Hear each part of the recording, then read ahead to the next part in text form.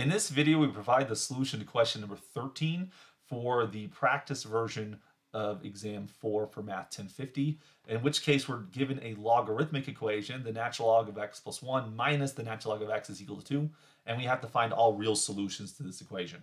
All right, you'll notice that there are two x's in this problem. There's the natural log of x plus 1 and the natural log of x. So our goal is we have to bring the x's together. And since we have a log minus a log, we can use the second law of logarithms to bring this difference together, in which case this will turn into the natural log of x plus 1 over x, and this is then equal to 2, like so.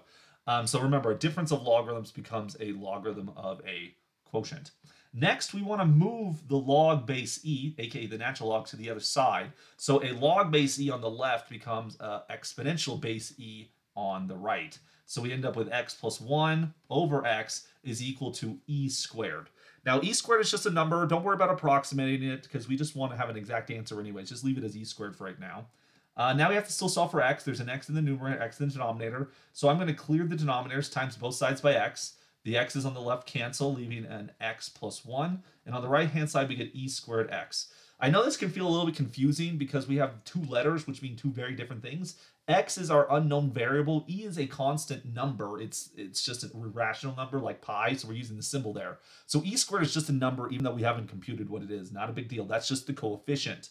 If I subtract x from both sides, the left-hand side becomes 1. The right-hand side becomes e squared x minus x. We want to add together the coefficients, or if you prefer, factor out the x, in which case you get e squared minus 1x.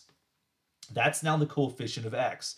Divide both sides by e squared minus 1, e squared minus 1, and then we're going to get the answer x is equal to 1 over e squared minus 1. Do not approximate this. Leave this as an exact value. I should mention that this value is in fact going to be positive. How do I know that? Well, the numerator is 1, that's positive.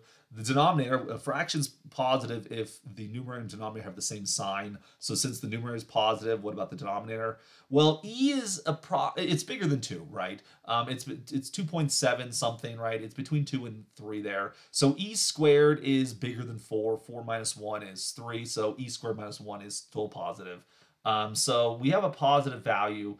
That's a good thing to know because one should check their solution. You should always check it with a logarithmic equation. Notice if I take a positive number and I stick it into the natural log of x there, we don't want to take the natural log of a negative number. That gives us something imaginary. Remember, we're only looking for real solutions here. So if we take the natural log of a negative, that would be problematic here, but as 1 over e squared minus 1 is positive, the natural log of that value is perfectly fine. And then at the other one, if you plug it in, you take a positive plus 1, that's still positive. We're within the domain of the problem. So we then can be rest assured that the correct answer is 1 over e squared minus 1. Don't bother approximating this. The exact value is expected.